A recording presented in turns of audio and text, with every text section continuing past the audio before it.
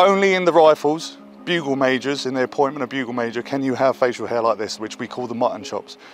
And that leads back again to when we were during the Peninsular War, the CO would have his Bugle Major, which would be his main man that would send signals across the dispersed forces.